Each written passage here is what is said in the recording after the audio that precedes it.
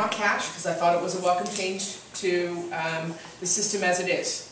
I have also had, I wouldn't call it the good fortune, I'd call it the unfortunate position of having to prosecute aggressive panhandling, which was something that passed San Francisco in 2003. And I've seen how the system can work, and I've seen how the system cannot work.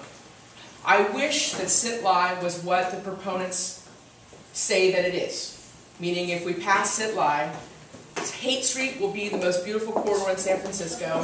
The homeless will be gone, and it would be like the Wizard of Oz came through and with a magic wand and fixed it. That's not what it is.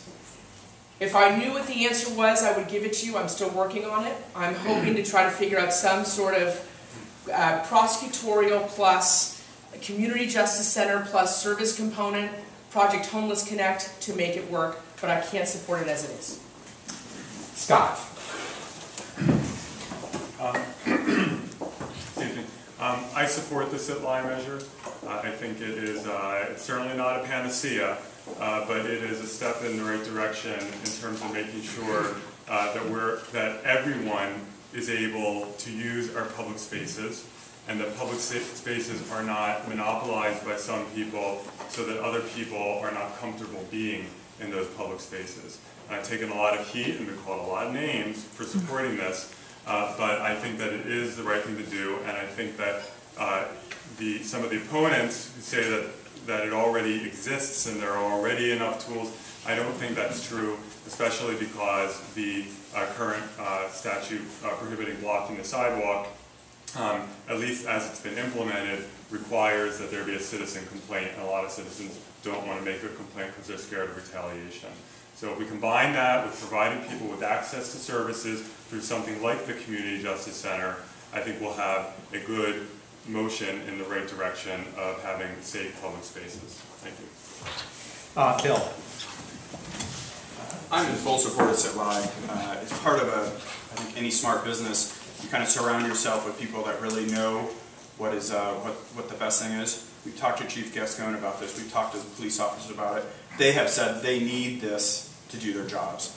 I'm not one to second-guess the chief of police. I'm not one to second-guess the police of what they actually need. I think they do an amazing job in our community, and I think it's something we need to support them on. And I think that's, I think what Scott had said, I think it's completely true of everything that's in the Castro, Noe Valley, in Glen Park, and Diamond Heights. It's something it is definitely a necessity. Fully supported. Raphael. I oppose sit-lie. Sit-lie will surely pass as every time the voters of San Francisco are given an opportunity to vote against what we see happening on our sidewalks. They want to say that it's terrible and what's happening in our parks, and I share that. I believe that sidewalks should be usable spaces, usable for all. Sometimes sitting on sidewalks is appropriate when it's, you know, grandpa and a little kid getting ice cream or whatever. I think that we should have sidewalks and parks that everybody can use. And it'll be my priority on the Board of Supervisors to make sure, or to move us closer towards that goal. But the reality is, for the past 30 years, ever since the federal government disinvested in housing and the state government decided to pursue mental health policies that are frankly crazy, we've had a proliferation of people on our sidewalks who need a lot of help. And we probably can't solve the problem alone, but the measures we put on the ballot, the aggressive panhandling ban in 2003, other measures, they don't work. They are an erosion of our liberty. And as a lawyer, I'm troubled by giving away liberty when I don't think I'm going to get something back. Thank you, Raphael. So the next question.